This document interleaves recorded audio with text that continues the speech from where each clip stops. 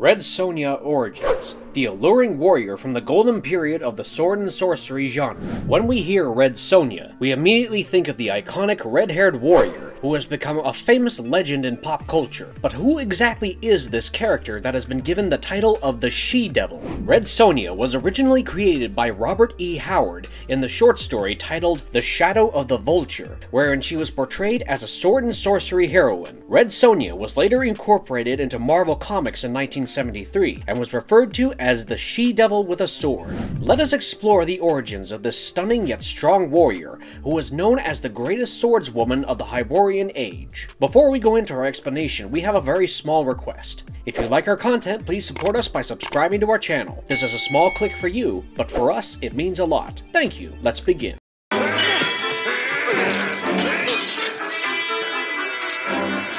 Brigitte Nielsen scorched the screen opposite Arnold Schwarzenegger as Red Sonja. In 1985, Richard Fleischer directed a Red Sonja film that starred Brigitte Nielsen in the titular role of this fierce warrior, while Arnold Schwarzenegger played the male lead. The movie was inspired by the Red Sonja comics and was set in the fictional Hyborian age, created by Robert E. Howard. The movie followed Sonja's life from a very early age, wherein she was assaulted and left to die by some soldiers of the Queen Gidrin. Gidrin was a despot ruler who had murdered Sonja's entire family after the young girl rejected the Queen's sexual advances. While Sonja was taking her last breaths, the Red Goddess Skathak answered her cries of agony and blessed her with various powers such as speed, strength, and the ability to fight. However, Skathak gave her these powers only on the condition that Sonja wouldn't sleep with any man unless he could defeat her in combat. Sonja then began her training under the eye of a swordmaster and stayed away from all men. She also had a sister, Varna, who was one of the priestesses at a nearby temple that aimed to banish the all-powerful talisman. This talisman had created all beings, but it was now the need of the hour to imprison it in complete darkness before it got too powerful to control. Queen Gidrin's army got to the priestess at the temple and killed some of them while taking the others captive before they could vanquish the talisman.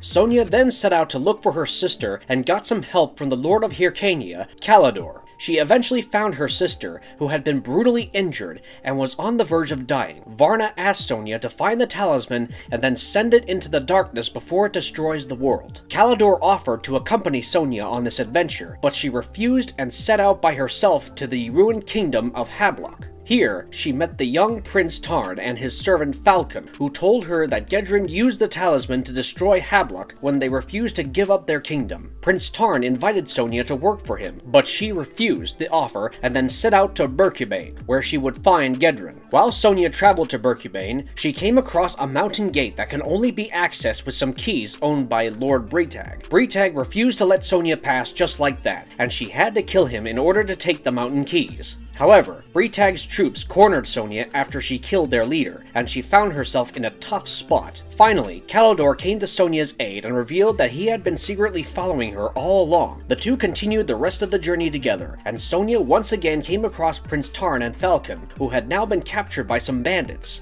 They freed the two men, and the entire party of four set out to Berkubane. While near the land of the perpetual night, Gidrin's radar picked up on their presence, and she allowed Sonja to enter her territory unharmed. Gidrin then used the talisman to create a storm, which left them with no choice but to seek shelter in a watery cave in Icitan. Here, Sonja and the others were faced with a killing machine, and Sonja and Calidor defeated the beast together and managed to escape Icitan. Sonja even got to know Calidor a little more and then declared that he could not have her unless he defeated her in a sword fight. Calidor then challenged her to a duel, but it resulted in a draw. After some moments of relief, the group arrived at Castle Berkubane, and they decided that Prince Tarn should stay back while the others ventured inside. Sonja confronted Gidrin in her chambers, while Calidor and Falcon got rid of her guards in the other parts of the castle. One of Gidrin's men, Eichel, had a plan to escape the castle with all the gold they had seized from Hablok, but Prince Tarn got the hold of him outside the castle gates and crushed him to death by the castle's door. Sonja and Gidrin finally faced each other, and the evil queen realized that she was no match for Sonja without some help from the talisman. Gudrun rushed to the Chamber of Lice to find the talisman, but its powers caused the chamber's door to fling open on its own. Moreover, the talisman had cracked open the castle's grounds, and a chasm of hot lava flowed beneath the floor. Sonja finally used her sword to corner Gudrun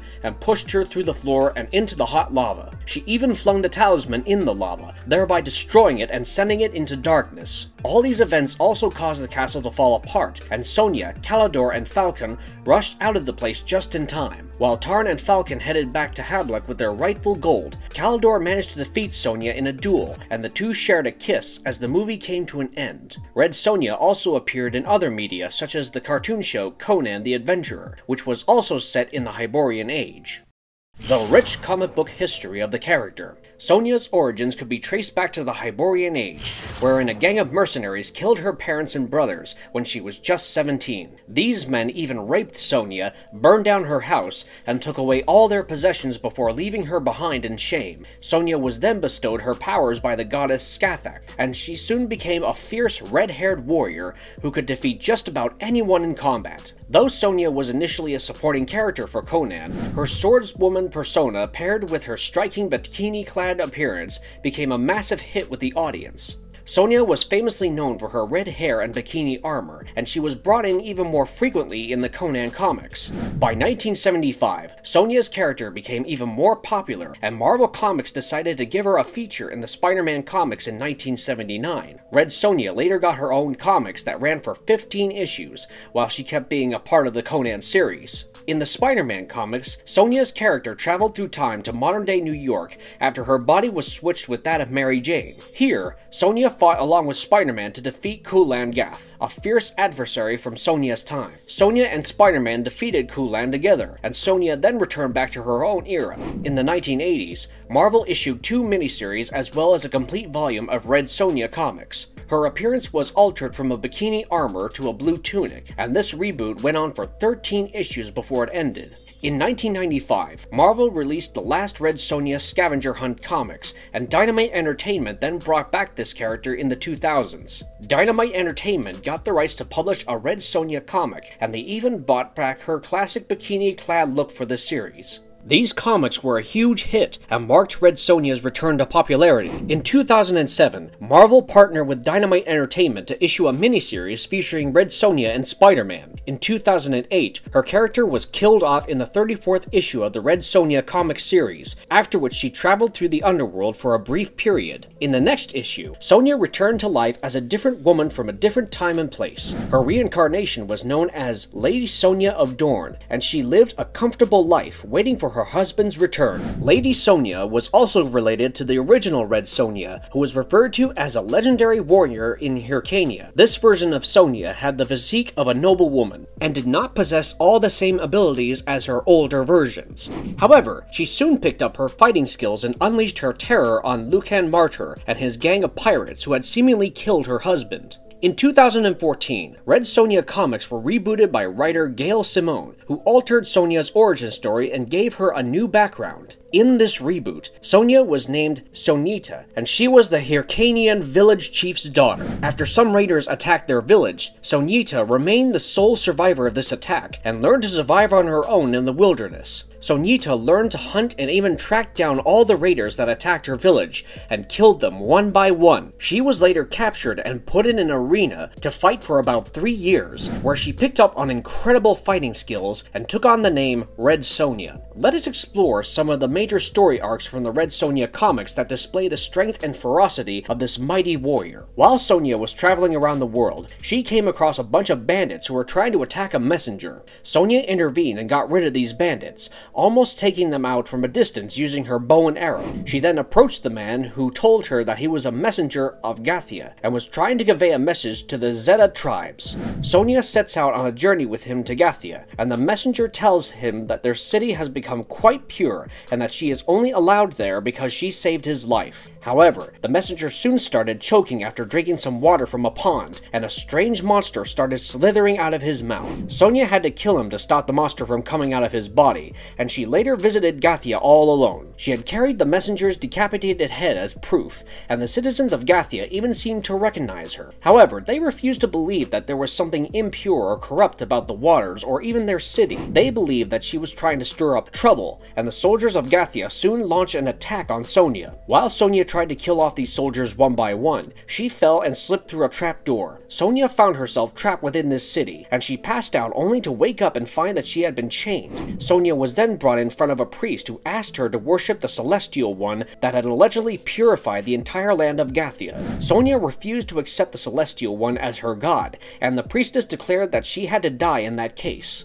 Though the priest killed Sonja by stabbing her in the chest, she later came back to revive her using dark magic. The next day, Sonja woke up in perfect condition, and the priest then introduced himself as Fa. He stated that they needed her help to get rid of the Celestial One and told her that he used a blade of Vaven to kill her before bringing her back to life to ask for help. Though Sonja felt fit, the blade of Vaven was still wedged into her body. The priest further told her that the blade must be returned back to the idol where he got it from, or else she would surely die. Sonja was initially reluctant to help him, but the priest told her that he also wished to take down the Celestial One. Finally, Sonja agreed to help him, and the two set out for the idol along with Mika, Kang, Solath, and an acquaintance named Ozen. When they finally reached the idol, Sonja removed the blade from her chest. Then Solath showed her true colors and betrayed the team. She killed Mika and Kang before Sonja stepped in and killed Solath in an instant. Sonja later passed out, and Ozen took care of her until they could continue the journey together. Priest Fa later reappeared and talked to Sonja about how Solath was working as a spy, and that even he had no idea despite knowing her for a very long time. Moreover, Fa told Sonja that the Zeta leader needed help defeating the Celestial One, since he destroyed their houses by opening up a dam. However, the Zeta were then revealed to be the same bandits that had been attacking the Gathia messenger initially, and they turned up their noses at the thought of accepting help from Sonja. The Zeta leader challenged Sonja to a duel, and later sneakily attacked her when she looked away. Sonja's reflexes acted quickly to deflect this attack, and she even killed the Zeta leader by stabbing him with a knife. The rest of the Zeta then bowed down to Sonja as their new leader, and the entire group even prepared for a special dinner. At night, Sonja got some alone time with Ozen, and the two talked about the Celestial, Sonja's travels, and the condition that she cannot be with any man unless he defeats her in a fight. Ozen then jokingly tries to defeat Sonja, but she deflects his attack. The next morning, the group prepares to attack the Celestial's kingdom. Sonja, Ozen, and one of the Zeta easily managed to enter this kingdom, and they killed all the guards when they heard the cries of trapped children.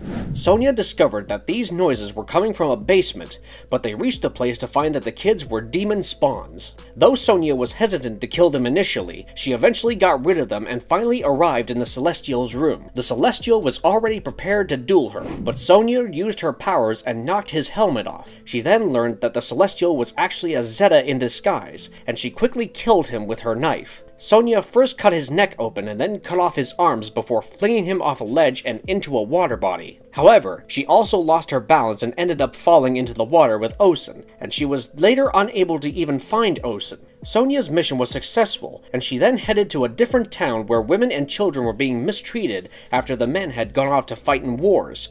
She offered to help them, but the women turned down her help, and Sonja decided to head to a bar instead. At the bar, she was given some spiked drinks that caused her to fall unconscious, and some men then showed up to kill her. It seemed that the villagers had a plan to kill Sonja, but she somehow managed to regain her consciousness and killed all the men present there. She then left with all the village's children, but not before tying up the bartender that served her the spiked drinks. Sonja later went to another bar and picked fights with random men before running into a man named Ander, who needed her help. Ander asked Sonja's help in escaping from some pirates, and she agreed to accompany him to the harbor. They set off in a tiny boat and then walked through forests when Ander revealed that he was on a mission to find some information about his father. The pirates' leader, Gore, had told Ander that his father had died at sea, but the boy believed that there was more to this. He and Sonja finally came across a cave and discovered a treasure chest. Ander even picked up a stone that showed him what had truly gone down with his father. Ander learned that Gorkin had killed his father when the pirates themselves arrived at the cave. Sonja helped Ander defend himself against the pirates, and finally the Void killed Gorkin and avenged his father's death. Sonja helped get rid of Gorkin's group of pirates, and the two then parted ways. Sonja later ran into a group of people that worshipped the Celestial and even carried out rituals on other people as a part of their worship. Sonja killed all these people and then traveled to a village where she discovered that everyone had been killed off. She only found a young girl named Karina, who had been attacked by some men. Sonja then decided to find the men responsible for massacring the entire village, and even attacking Karina, and the young girl also followed Sonja to the men's base camp. Sonja even helped Karina with some basic training, and it turned out that she was quite skilled at archery. The two of them got rid of all the men and soon parted ways after Karina returned to her home. After Karina returned to the village, a strange man sneaked up on Sonja and tried to attack her. While Sonja fought him off, she saw that the man had Karina's decapitated head in his hand. While Sonja was disturbed to see this, Osen reappeared by her side, and the two of them escaped this mystery man by taking shelter in the temple's ruins. A behemoth saved them, and a man later showed up and revealed that he had sent the behemoth to save their lives. The man introduced himself as Sumoro, and told Sonja that the goddess sent him to find her. It seemed that Sumoro's father, killing Kyo, has been possessed by the Dark Shadow after his father fell for the dark god known as Borat Nafori. Sonja agreed to help him, and wondered if the goddess had directed Sumoro to her was the very same goddess who gave her powers. Sonja and Sumoro finally reached the mountains around the Dark God's castle, where they learned that a witch was giving birth to the son of an evil god, Kulan-Gath. They first decided to kill this child when all hell broke loose, and Sumoro somehow located his father amid all the chaos. However, he was unable to get rid of the shadow's influence on his father, while Kulan's son possessed Sonja's horse and threatened her. Finally, the goddess appeared at the scene and advised them to find the old gods and awaken them from their sleep. Osen, Sonja, and the father-son duo traveled for a long time in search of these gods, and faced many attacks,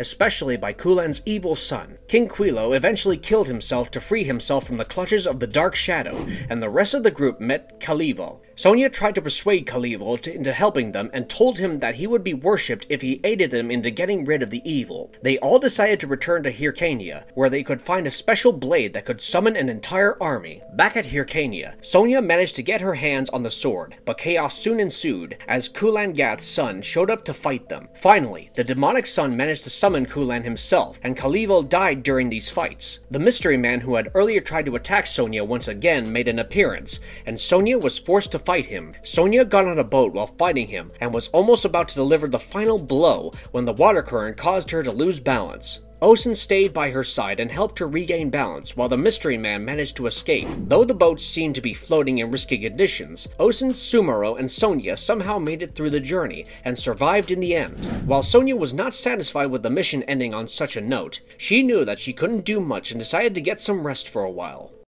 What makes Red Sonja such a deadly warrior? Red Sonja was bestowed with her powers by the Red Goddess Scathach, and was quite a deadly warrior as a result of this. Sonja was always at the peak of her physique, and had super speed, strength, agility, as well as inhuman reflexes. She was also a skilled swordmaster, and had defeated various potent enemies with the help of her sword. Besides the sword, Sonja could also get the hang of other weapons with little effort, and she was highly skilled in handling a variety of weapons, and even constructing them out of minimal resources when required. She was also good at archery, and could take down several opponents from a distance with just a bow and some arrows. Sonja was even skilled at hand-to-hand combat, and had even trained in various martial arts forms. When Red Sonja was put in a risky situation, her anger caused her to go into a berserker fury, which increased her strength and caused her to take out many opponents single-handedly. After years of traveling across the earth, Sonja became skilled at navigating places, tracking down people, and even covering her tracks. She was even quite adept at disguising herself or moving in stealth without being detected by anyone. She also had a lot of stamina, and could endure pain and keep going in extreme conditions for much longer than humans.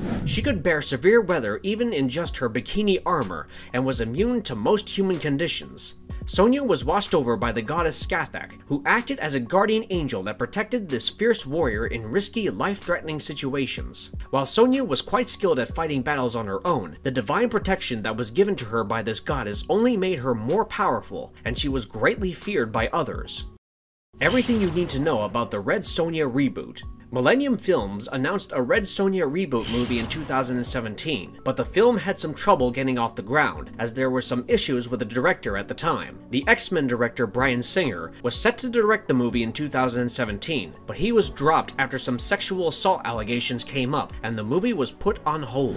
Later, Joey Soloway was set to direct the movie, but this did not hold ground either, and Soloway soon backed out as well. Finally, it was decided that MJ Bassett will direct the film, and that filming would begin in 2022. In 2021, The Hollywood Reporter reported that Hannah John Kamen was selected to play the titular role, and that Sacha Baron Cohen was to play the role of the evil Kunal Gat. However, later reviews reported that Hannah John Kamen is also likely to quit this movie after Joey Soloway backed out of being the director in 2021. While there has been a lot of back and forth regarding the cast and crew, hopefully the film will go into production soon, and then we can enjoy it in no time.